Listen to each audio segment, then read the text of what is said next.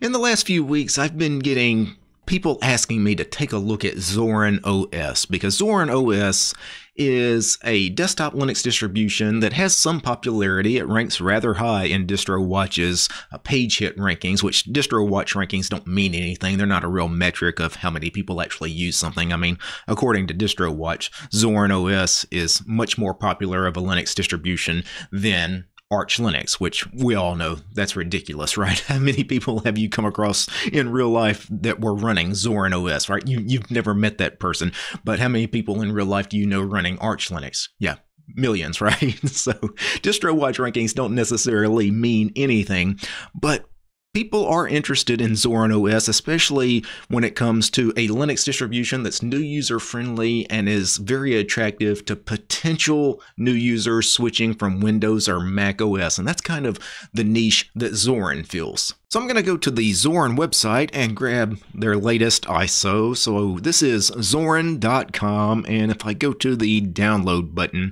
I notice that they have a free version and a paid version. So the paid version is $39, and that excludes sales tax, and that's for Zorin OS 16.1 Pro.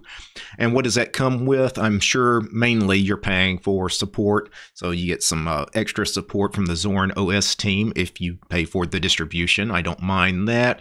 We get some premium desktop layouts, so a little more artwork and things like that. They do offer a free version, and sometimes I'll actually pay for the paid versions for these first look and impression kind of reviews, but today I think I'm just actually going to grab one of the free editions. So they have the Core Edition here. If I click on that, what is the Core? For basic use on modern computers. So that's what I'm going to go ahead and download.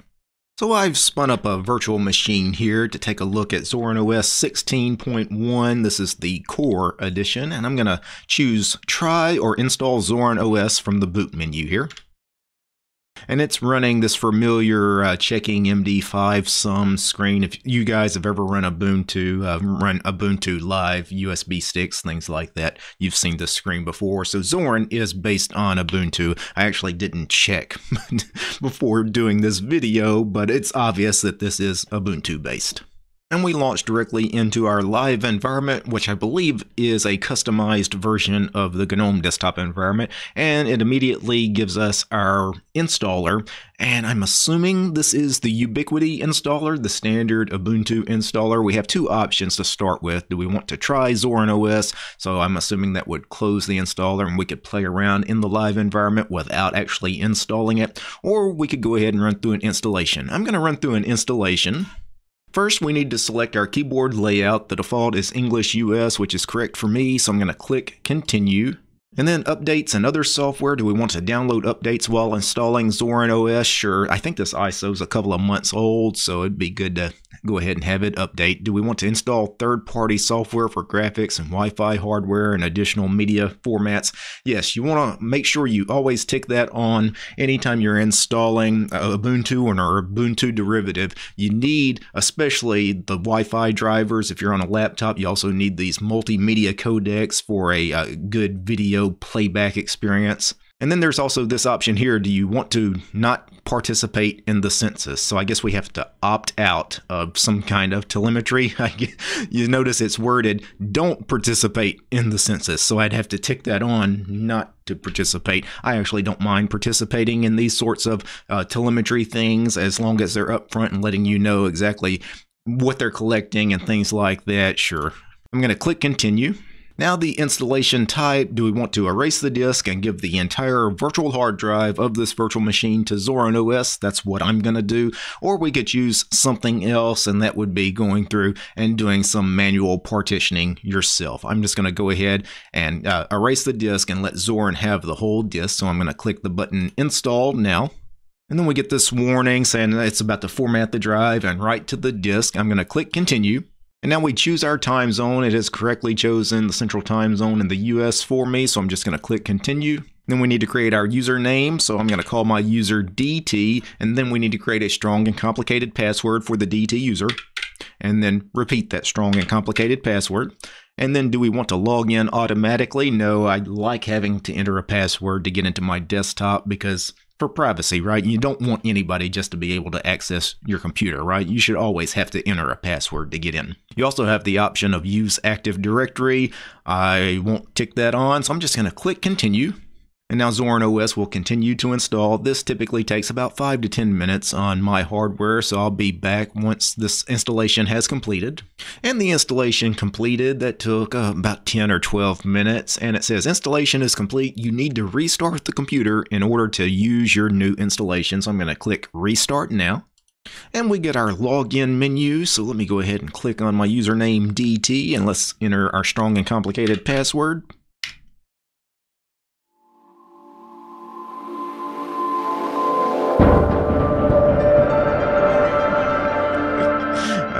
We get a startup sound. Wow, that's a really, really long startup sound, but I do appreciate that they have the login sound. And then we get our welcome screen. Do we want to start a tour? So tell us a little bit about the features. So looks like we get a little slideshow here. I'm actually not going to take the time to read it. It doesn't look like it's too detailed on information anyway, so that was the little welcome app. So let's see what applications are installed out of the box here in the core edition. So let's break it down by category. I'm going to go into accessories. We have GNOME clocks. We have GNOME files. That is the Nautilus file manager. And if we go GNOME maps here, this is the mapping utility. And it's using some geolocation information here to pinpoint exactly where I am. If I zoomed in, it would actually tell you exactly where I am. So I don't think I'm going to zoom in on that. But let's go to About. This is Maps 3.38.2. Let's close out that and go back into the menu. Into accessories, our text editor, of course, is GNOME's plain text editor called gedit. This is gedit 3.36.2. Close that out. Gedit is a fine little plain text editor. Not much to it, but it's really got everything most people will need for a plain text editor. We have the to-do application. We have GNOME Weather, which is a really neat little weather app. I won't open it because it's going to use geolocation information again. When I open it, it's going to pinpoint exactly where I'm at in the world, and it's going to tell me my 5-day forecast. Under the games category, we have Owl Riot Solitaire. So this is just a standard little card game, right? Actually, there's a variety of card games associated with this one program. If I go to About, this is Owl Riot 3.32.9, a standard little GTK game here. And we also have Mahjong, Mines, Quadrupedal, and Sudoku. Under the graphics category, we have GIMP. Let's see what version of GIMP we're on here. If I go to Help and About, this is GIMP 2.10.18. GIMP is a fantastic free and open source alternative to something like Adobe Photoshop. GIMP is actually what I use to create all of my YouTube thumbnails, the channel header, all the artwork associated with my channel. I do everything using GIMP. Also under graphics, we have our image viewer, we have LibreOffice Draw, and we have Photos. Click on Photos. This is another standard GNOME application, and this is Photos 3.34.1. It's just a little simple photo managing application. Under Internet, we have Firefox as our default web browser. Let's see what version of Firefox we're on. I'm assuming it would always be the latest version, even though it's running based on Ubuntu. For a web browser, security is important. Security updates are important, so I would think that you would always be on the absolute latest Firefox 97.0.2. Now that is actually not the absolute latest version of Firefox, because Firefox is on version 102, at least it is on my Arch Linux-based system that I run on my workstation here. Also under Internet, we have Remina. That is a remote desktop application. Basically, this is a little GUI program that can manage things like SSH connections. So if you're constantly remoting into like a remote web server or something like that, Remina is neat, especially if you have multiple machines that you remote into. It's a nice little way to organize them. Under the Office category, we have Calendar, Contacts, Evolution. Evolution is one of the standard email applications for Linux. Evolution is probably one of the better email clients for Linux, so that's nice to see that they're using that. Also, under Office, we had the LibreOffice suite. We had Calc, Draw, Impress, and Writer.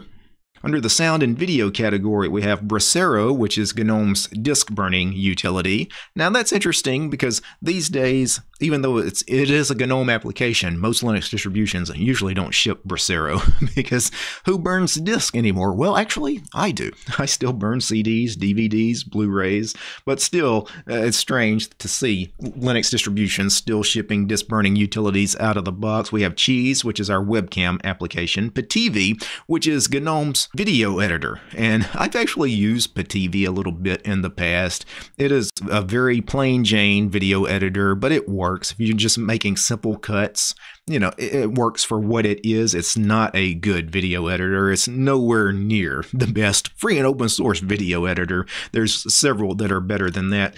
They're shipping Pativi because it's part of the GNOME suite of applications, but really, if you're going to ship a video editor, I would ship something much better than Pativi. Rhythmbox, though, is a fantastic audio player. One of the best music players out there for Linux. Let's see what version of Rhythmbox they're on. This is Rhythmbox 3.4.4. Rhythmbox can handle large catalogs, large libraries of music, and of course it can do some streaming as well. Also under sound and video, we have a sound recorder, and that just, you hit a button and it records your microphone. Very simple little application, not much to it. Videos is just GNOME's video player here, and if I go to help, I was going to see what version we're on.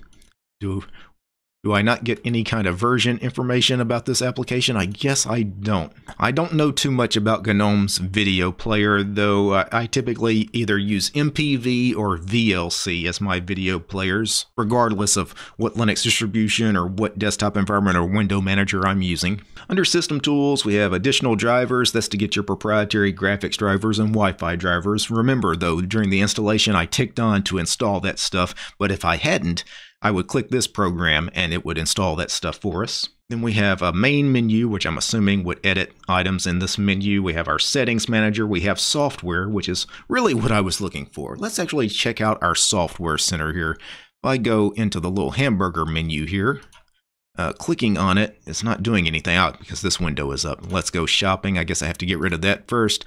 And then about software. So this is GNOME's software center. So GNOME software 3.36.1 is the version. And right off the bat, I noticed they've got some editor picks here. I guess some of the top rated apps. One of them, Get Kraken, I know is proprietary software. So I wonder how they're installing that. They're installing that as a snap. So that's really cool. So they already have snaps integrated. So let me search for some other proprietary applications I know people would probably want. So let's search for Discord, because I know Discord is available as a snap and as a Flatpak.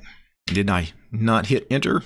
Maybe just the internet is slow, or maybe it's just taking a long time to sync. Yeah, I'm not sure why that search was taking so long there. Let's try that one more time. No, let me try something just in the standard repo. Oh, it finally popped up. Let me go back. I saw the screen pop up. Yeah, that was weird the very first time. That could have just been a me problem. Maybe there for a few seconds the network crapped out or something, but it looks like it's working now. So if I click on Discord and I click on install, does it actually tell me what it's going to install it from? It looks like it's going to install it from FlatHub because it gives me the source. So it's installing Discord as a Flatpak. So we got snaps and Flatpaks, and of course your standard Debian packages from the apt package manager here as well, all inside this one store. That is really, really neat. I'm going to go ahead and cancel that download though and close that out. Now I'm going to go ahead and do Control-Alt-T to see if we can bring up a terminal. We can. And let me go ahead and see if I can zoom in.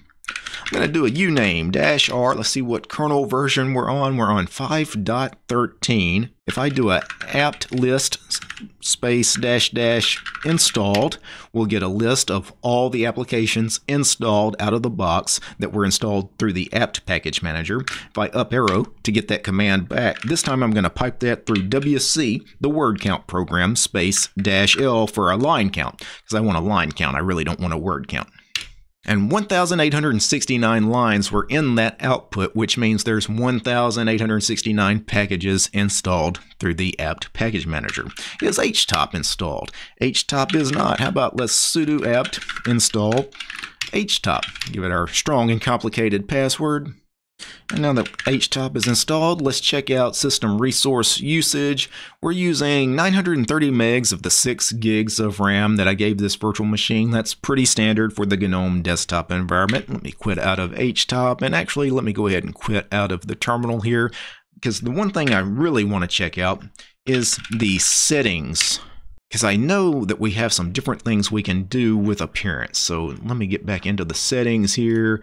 We've got background here, of course, for setting the various wallpapers, and their wallpaper pack, I will say, and it looks really good. That is a gorgeous photograph, especially how it's a little darker than this very silvery light GTK theme they're using. That actually works perfectly, so I could definitely get down with something like that. Some of these wallpapers, I believe, are just part of the standard GNOME pack. I think I've seen that one before. I'm pretty sure I have. Yeah, I'm going to go back to this one here, that lighthouse picture. That's nice. I know that we can change the theme as far as the panel placement and things like that, but I don't know where that is here. I thought it would be somewhere at the top. Is there not like an appearance kind of thing? I don't know. Maybe if I just hit super to go back to the menu, Zorin appearance. Maybe it's its own separate application. I guess it is. So it's separate from the settings manager. And by default, the layout is, of course, the traditional Windows 7 layout, which I think most new to Linux users, especially those coming from Windows, will appreciate the default layout. They probably wouldn't want to change it, but they have some other ones here. If I click on it, it's just a one-click switch, and yeah, that was very minor, the changes, but you can see the panel gets a little smaller. Other than that, is the menu system any different? No. That's a very, very subtle change, almost no change at all. And then this one here, I believe, just changes it more into almost like a Windows 11 layout, because your taskbar now is a centered taskbar. But when you hit the menu system, you get your traditional kind of GNOME dash thing going. And then this fourth one looks like it is basically just GNOME. So standard GNOME shell panel at the top. If I hit super, we get our dash that appears on the left side. So that's just a traditional GNOME layout. Not much to see there. For me, I'll be honest, I kind of like this third one here with the centered taskbar and everything. I think that's a rather unique look. I also like that the menu system on this is the traditional GNOME menu system here, where everything is just in one big category where I could cycle through all of the applications. I don't like fumbling around with those traditional menu systems much anymore. Now, one thing I don't like is I don't really like light themes. So can I do search for themes? Yeah, let's go back to Zorin appearance, because other than the layout, let's go to theme and let's choose background dark. That's kind of a weird name to assign that, background dark. You would think it would be like a theme dark or mode dark, because background's usually synonymous for wallpapers. I mean, I kind of figured what that was going to do, but still, that's a strange wording there. For an accent color, let's do some orange to go with our purple, because, you know, I'm a big fan of Ubuntu, I guess. Purple and orange seems to be the colors we're going with today.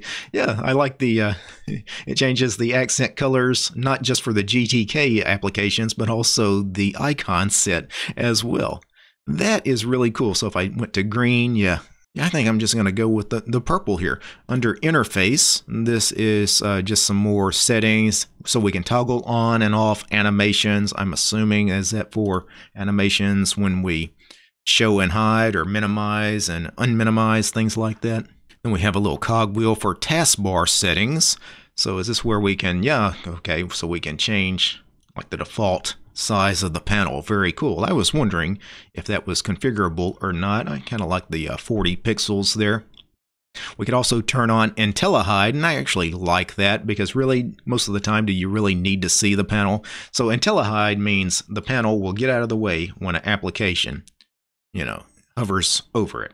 So, or if I maximize it, right, it takes up the full amount of the screen, so we get that extra 40 pixels at the bottom of the screen, because I don't really need the taskbar if I'm just doing something in one maximized application, for example, like a full screen web browser. So that's a really nice touch as well. Overall, I'm very impressed with this latest release of Zorin OS. I'm glad I took a look at it. People had been pestering me because it's been like 3 or 4 years since I took a look at Zorin on the channel. They're like, hey man, have you forgot about Zorin? You're making all these videos about people needing to switch from Windows over to Linux. You're showing them all these other beginner-friendly Linux distributions.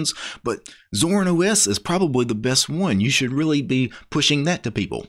And honestly, after taking a look at this latest Zorin OS, they're probably right. I think a lot of especially Windows users would be very comfortable in Zorin OS, and I think it's one that I probably should be promoting a little more. Now before I go, I need to thank a few special people. I need to thank the producers of this episode: Dustin, Gabe, James, Matt, Maxim, Michael, Mitchell, Paul, West, Why You Bald, Homie, Alan, Armor Dragon, Chuck, Commander Angry, Diokai, Dylan, Marstrom, Urian, Alexander, Peace Arch, and Fedora, Polytech, Realities for Less, Red Prophet, Steven, Tools, Devler, and Willie. These guys, they're my highest tiered patrons over on Patreon. Without these guys, this quick look at Zorin OS would not have been possible. The show's also brought to you by each and every one of these fine ladies and gentlemen. All these names you're seeing on the screen right now, these are all my supporters over on Patreon. Because I don't have any corporate sponsors, I depend on you guys, the community. If you like my work and want to see more videos about Linux and free and open source software, subscribe to DistroTube over on Patreon. Alright guys, peace. That's certainly one of the best GNOME desktops I've seen lately.